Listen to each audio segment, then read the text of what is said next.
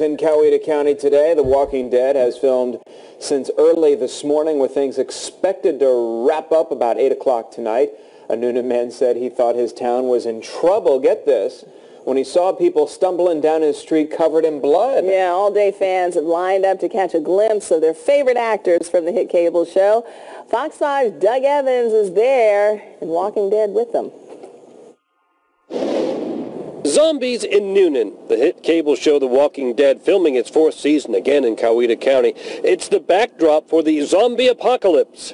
Fans excited to see behind the scenes on the streets of Newnan. So why are you here? To see if I can see who is still alive in season 5.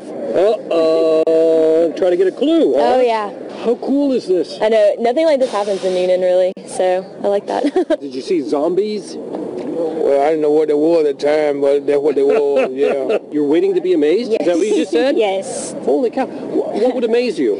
Zombies. I really want to see zombies. Have you seen anything? Not really. We talked to a camera guy.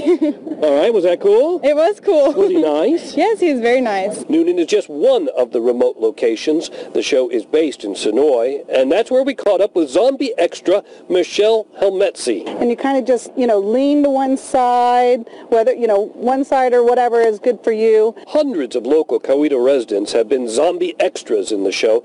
Michelle's a stay-at-home mother of 2 and has appeared in 3 seasons so far. Awesome. Absolutely fantastic. It's a lot of fun. Everybody on set is a blast to work with. Haven't come across anything in a negative. It's all been so much fun. Once Michelle was picked, she had to go through zombie school. It's like move in, and you're slow. Why do zombies Because lean? they really don't have, they're not going to walk up. They don't have good posture. Yeah. Right. They didn't go through manner school or anything like that. So. Right.